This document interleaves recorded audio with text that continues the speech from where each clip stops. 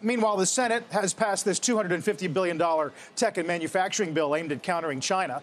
The bipartisan vote 68 to 32. Yeah, it's still possible. The legislation called the U.S. Innovation and Competition Act includes funding for domestic semiconductor manufacturing and securing supply chains. All kinds of statements, Jim, last night from the Venture Capital Association and the semiconductor manufacturers about how this is a good thing. Not everyone agrees. Sometimes, Eunice Yu, I think, by the way, has been up for about 49 hours straight, right? Because it doesn't matter.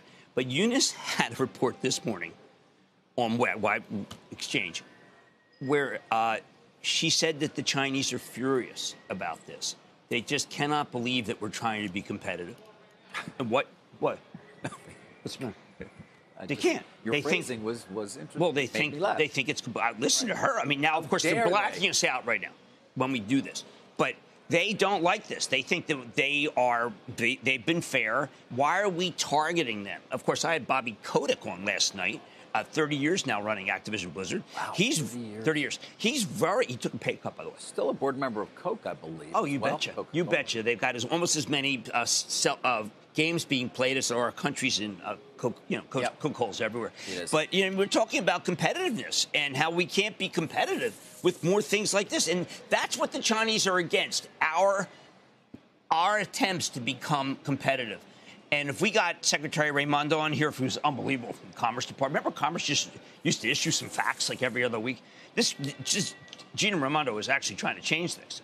But the Chinese are worried that we are actually doing this. Yeah, we're launching trade talks with Taiwan. Obviously, the Wuhan lab story continues to bubble. And now the president, Jim, going to the EU, there's more discussion that they are looking to remove the aluminum and steel tariffs by next week, this draft document.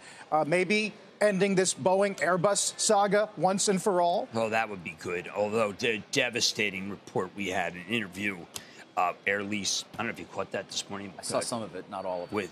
With Phil LeBeau, how the manufacturing snafus at Boeing are just terrible. And when you listen to it, you don't feel very proud.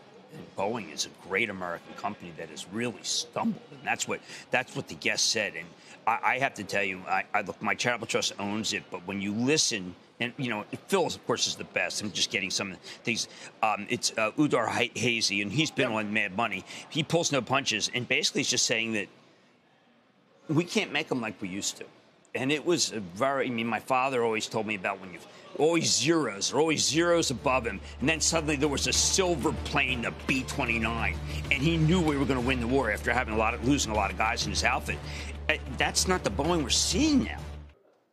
Shepard Smith here. Thanks for watching CNBC on YouTube.